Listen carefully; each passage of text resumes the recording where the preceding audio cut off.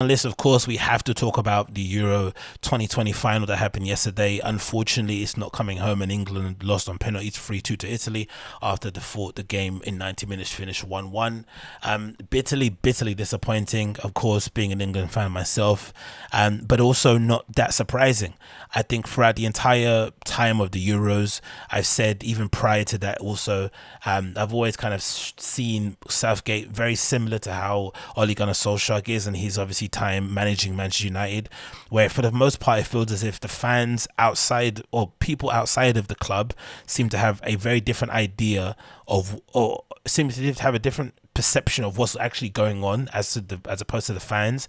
And even some of the fans are very much split in terms of how they regard the coach. There's a lot of Ollie sexuals, as they call them, a lot of people that are very much Ollie out just in general. But the one thing that concerned me, the one thing that concerned me in general about Gareth Southgate is the fact that he is way too conservative, especially given the talent in the England squad.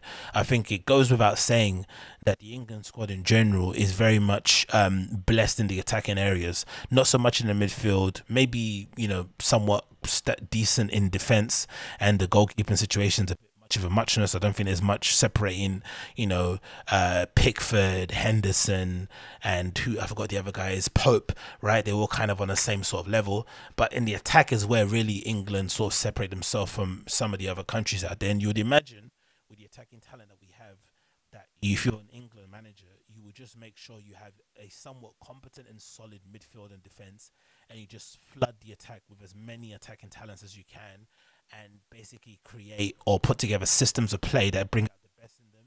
Or if need be, just tell the front five or six to basically freestyle it and hope to kind of outscore teams when needed. But obviously, Southgate doesn't do that, and he kind of favors a double pivot. Two defensive midfielders in Calvin Phillips and Declan Rice playing in front of, it looks like, five defenders themselves, or sometimes three, depending on how you view the wing backs. For the most part, five. So it's a very defense heavy system.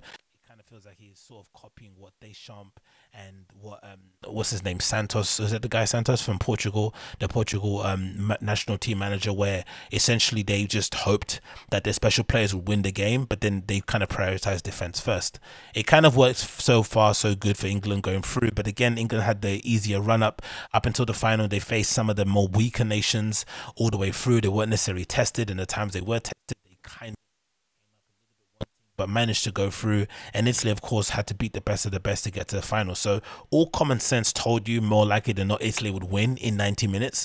So it was very surprising when England ended up scoring in the first 2 minutes. Luke Shaw finished brilliant, really great aggressive play. If anything, that Luke Shaw goal, even though it was came maybe a bit too early, it was probably a good indication or a good example as to how England should be playing. It should be kind of like heavy metal, sort of like early Klopp at Liverpool style football, just fast and aggressive, bringing the best again, making the best out of what we have in terms of our tools and attacking players. But then it felt like as soon as that goal went in, England kind of took their foot off the pedal. It felt like in the first half, maybe from the half an hour onwards, and they kind of rested on their laurels and hoped to maybe hang on until halftime. Then when halftime happened and we kind of crossed over the 60-minute barrier, it felt as if the players in general just decided, okay, cool, we're gonna just try and hang on to this 1-0 as much as possible and try and cut them on the break. And I just don't think you could do that. I think if you look at the stats themselves, look at the shot target. Like we've got here the stats: 19 shots to England 6. Italy had 6 shots on target and we had two. And this is also thinking, because think about it. Usually when a team scores first really early on, they usually pile on the pressure very quickly, right? In the subsequent minutes. And then obviously the other team usually gains control within the 10-15 minute mark. But usually if you score really quickly in the first half, you then have a 20-minute period where you can kind of sustain some pressure, put the defense, obviously unnerve them. Because if you remember in the first half, a lot of the Italian players were kind of struggling to kind of find each other. There was a lot of kind of infighting that was happening on the pitch. We could have kind of an experienced team, a team with actually a lot more attacking players, and they would take advantage of that and kind of exacerbate the situation a bit more and squeeze the vice, but we didn't.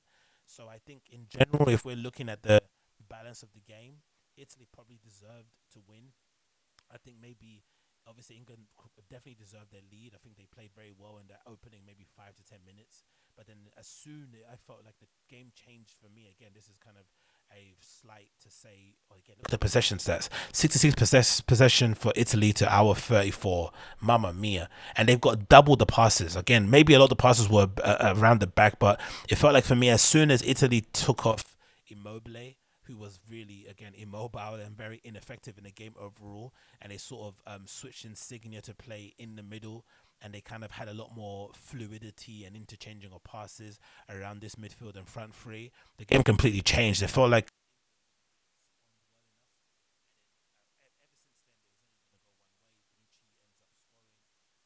obviously a kind of scruffy goal. Pickford did well in terms of saving it, but he ends up kind of following in like a striker on the move. They end up getting a 1-1, and then it felt like it was only going to go one way. Italy were the only team really pushing to try and win the game in the 90 minutes, and then for some reason the subs come really late again for Southgate. Grealish, I think, comes on first. Then it was Jaden Snow. I think, no, actually, Jordan Henderson came on first, if I'm not mistaken, right? Which is insane, which kind of shows you everything that's kind of wrong with the current approach, I think, going forward. And it's hard to say, right? Because England obviously got to the final. It's hard to kind of criticize Southgate too much, but unfortunately this is the nature of elite sports in general. No one really cares or remembers the good that you've done if you don't end up taking a trophy home. So in general, I think especially in this game itself, just taking it specifically on this game, so Southgate should have responded a lot more, or definitely tried to change things when things really weren't going his way. Maybe Saka should have come on a lot more sooner. Maybe you shouldn't bring on Henderson as your first substitution, but there should have been something to maybe change this flow of the game, because it felt as if like a lot of players, especially in the second half, were hiding. I'd say, or not hiding, but they're necessarily effective. The Declan Rice is a good example. Mason Mount playing as a number 10 or on the left wing on the right side wasn't really working too well. Harry Kane was somewhat isolated, even though when he got the ball he was holding up pretty well. He was fairly quiet. Sterling, of course, again was the only one really kind of buzzing around and trying to find attacks, but still again he wasn't really effective. I thought the fullbacks were very defensive minded. They weren't necessarily pushing forward as much. I think after the first, maybe again after there was maybe a cross in the second half, but I don't remember Shaw getting up too often. I don't remember Kieran Trippier even getting forward too often. The fullbacks were very defensive minded overall. Again, maybe it's because Italy changed formation tactics and ended up kind of being a lot more expansive, but I felt as if there should have been a change in personnel or tactic formation, something to that Italy made. That didn't happen, and then by then the game already has kind of the momentum sort of shifted, and England just feel like this team just can't do that. And I don't think international football you can, you can't kind of shithouse your way to a cup.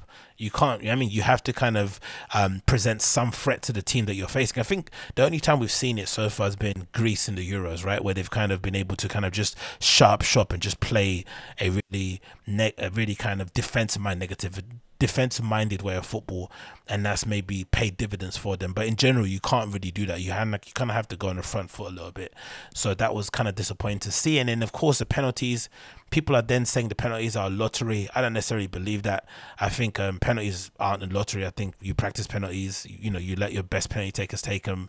There's certain techniques that work the best, but I feel as if when Jorginho missed his penalty, it kind of felt like to me the players didn't expect him to miss. So when Pickford saved that pen, it felt as if the pressure was back on England for some reason. And then of course off the back of Sancho and Rashford missing, the pressure was just too much maybe for Saka, and he kind of obviously felt it a little bit, and he obviously missed, and then that handed the trophy to Italy. Now the negativity around the players is going to start, all the racial abuse and stuff, you know, the standard protocol that happens whenever England lose. But I think in general, if we kind of look out, maybe it was obviously a great kind of campaign overall. I think what we've basically been able to prove is that this England team can compete at this level. I think the World Cup's going to be far more difficult. I think the level of competition is a lot higher in the World Cup than it is on the Euros. I think we've definitely seen that going forward. Some of the smaller nations in kind of world football, even South American nations like the Perus and Chiles, will give England a lot of issues if they end up facing even the Mexicos of the like and the USA. So there is a lot of teams there that could upset and kind of stop England's progression in the World Cup. But since the World Cup is only, what is it, like a year later, so next year or something, right? It kind of gives this team time to bounce back, and obviously get some more experience under the belt and hopefully be able to come good again. But again, I just think kind of conservative nature of Gareth Southgate is always going to unfortunately breed this kind of level of football, and it shouldn't be any surprise really to anybody else going forward. But again, congratulations to Italy; they fully deserved it. A great defensive performance from Bonucci and Chiellini at the back; they were absolutely imperious for the most part. I think the midfield, Jorginho had a very bad injury, and it suddenly recovered and turned into flipping Goku. It was actually unfortunate that he didn't get the most valuable player award. I think as great as Donnarumma has been, I think Jorginho has been a real revelation. It's been incredible to actually see him play. He's completely different to the player that we see at Chelsea. I think there was a lot of things said. I think it was Stuart Robinson, that player's name, Stuart Robinson, one of those kind of guys who was very critical of Jorginho before he moved to Chelsea, and basically said unless he has a DM next to him holding his hand, he's not an actual good midfield player. But I think he proved, even though Verratti obviously is a very competent defensive midfielder, I think what Jorginho has proved in this Euros is that he's a really good midfielder, box to box. Like he can receive the ball entire area, turn, pass, win free kicks. Like he was very, very, very impressive in his overall possession and kind of distribution of the ball going forward. Obviously, Enrico, Enrico's not Federico. His dad Federico, is it? His dad Federico is his name Federico. Oh man, yeah, Federico Chiesa, the winger for Italy, is definitely one of my favorite players in the Euros overall. Definitely somebody that I would mold my own game around if I was still playing football at the moment. That wing play kind of reminds me of kind of what's his name, Joaquin and Figo. He kind of has a really aggressive wing play where he just picks the ball up and runs at you. Very sort of ambidextrous in that way. He can go left or right. Has a real good shot on either foot as well. Can cross the ball fairly effectively. Just a very, very, very good winger, man. Very good player overall. Insigne may be the most frustrating player in Italy. He doesn't seem to have a middle ground. He's world class or he's very average. He doesn't seem to play in the middle at all whatsoever. So that's very frustrating to see. Immobile was pretty terrible. I think, if anything, Italy are probably lacking a very they don't really have any star quality men. They're kind of well-rounded overall, but they don't really have a great standout striker. I think between Immobile and Belotti, it's kind of much of a muchness and not very great in terms of quality overall. So they're probably still crying out for a proper, number nine that they can kind of use and kind of pin up front and sort of use as a kind of quasi Luca Toni battering ram, or somebody to run on for the ball or just finish goals in general. But they're kind of lacking in that. But overall, a very well balanced team. They were able to kind of bounce back from the injury crisis with Spinazzola. Emerson kind of deputized really well. Di Lorenzo played well as well. Like just generally an overall kind of well rounded team, and definitely the team that kind of deserved it overall in the Euros. So congrats. It's not coming home. It's going